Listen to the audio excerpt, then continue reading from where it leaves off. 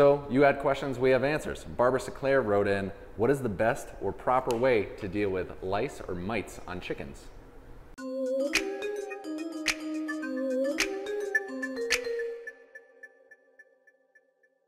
All right, we're talking lice and mites, not mites and lice, or something. Well, I got it wrong before. That's all right. Yeah, I know, lice and mites and other potential external parasites. So depending on whether you're organic or not, if you're going to use pyrethrin, which is a natural insecticide from plants, or permethrin, which is the synthetic of that, there are many sprays and powders you can use based on those. Or you can use a product called Sevin, S-E-V-I-N, which is a carbamate or carbaryl. And when I use when I use dusting powders and small numbers of birds, I like to use what's called the shake and bake method. All right. And shake and bake, you probably remember that. You put the chicken in the bag and then you shake it up. I can't imagine taking a full chicken and putting it in a bag. Well, not a little bag. So what you can use is a fairly large pillowcase. All right. And put the pillowcase inside another plastic bag. All right. And then you're going to put some of the dusting powder in that, and then you're going to wear a face mask. You're not breathing it in, and eye protection. And then you're going to put the bird in, and gloves really should do, because you're going to be handling a lot of this stuff in between birds.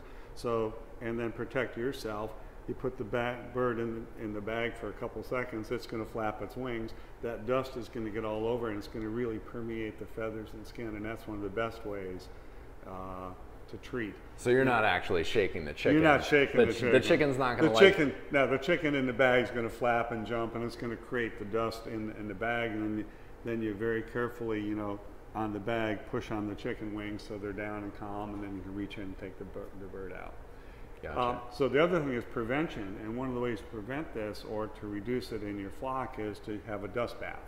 All right. And so dust bathing is the natural way that hens try to get rid of ectoparasites.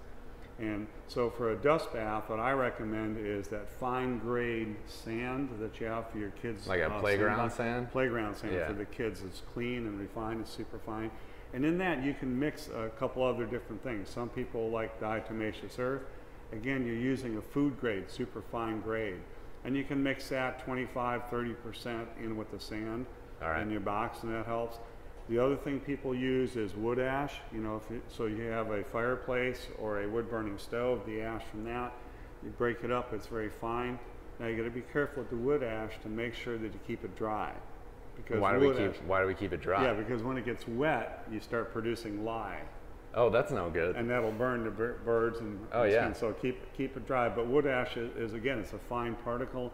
And the idea of these is to scratch the ectoskeleton on the ectoparasites so that they dehydrate and die. That's how those work. Whereas the insecticides go in and actually work on their metabolism. So you can either use the chemical method of the insecticides, or you can use the somewhat more natural method of a dust bathing. And preventing it. And try to reduce it. You're not going to get 100% no matter what you do, but you're going to reduce it down to a reasonable level. And that combined with keeping a clean coop and you know, moving your birds if that's your style of management, and making sure there's not a lot of buildup of just nasty after a while, because it's livestock, it can build up with nasty if you're not managing your And flock. for many of these, you can look at your birds and you can see if they have lice or mites if they're moving when you do your visual inspection. However, the chicken mite only feeds at night. Only feeds at night. Only feeds at night. It's got preferences. So it jumps off the bird during the day.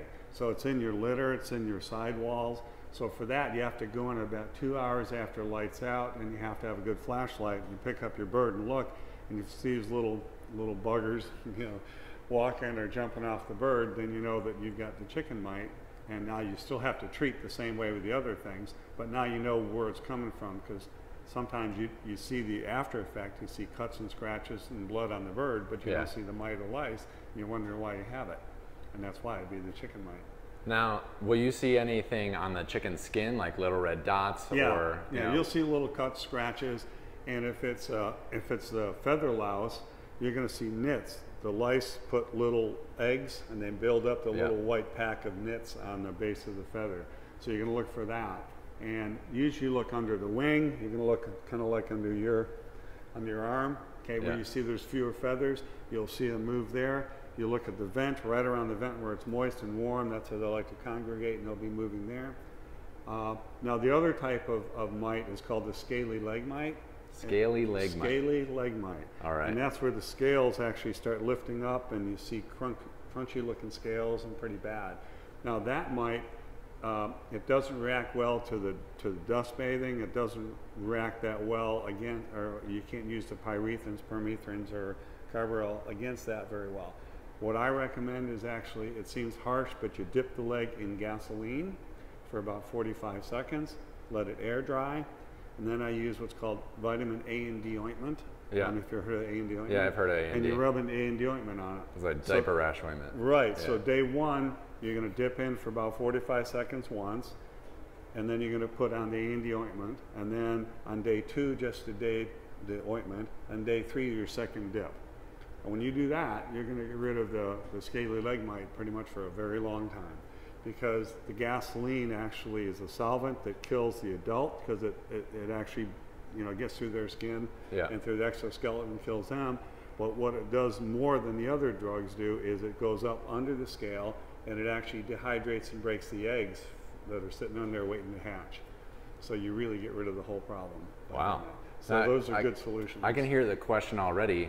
Does any of that gasoline soak in and get into the bird? No, not enough, because you're doing a short-term exposure. Many people have had enough gasoline in their hands from going to the gas station. Yeah, I get gas in my hand all the time. Filling a lawnmower and stuff like that. You probably have more exposure over a month or 2 month period of time handling gasoline in the summer for lawnmowers and stuff than you will for the chicken getting dipped. And that doesn't hurt. We've been using this for years, and we haven't heard of a problem yet. So no, that's a really good tip. Yeah. So scaly leg mite, I didn't even know that. I've never seen it before. So that's some really good piece of advice, and I would have never thought to dip chicken's legs in the gasoline to get rid of it. If you have any questions about this, if it seems kind of crazy, you know, this is the guy who knows. He's 30 years, 30 plus 35 years. 35 years Here raising chickens, and he knows his poultry. Mike loves the birds. He's going to do what's best for them, and we're going to take that knowledge, give it to you guys. If you have any questions, comment section below. Like the video if you like Dr. Mike as much as I do, and until next time, I will see you out in the incubator room. Yep. In the incubator room. Incubator room. Right.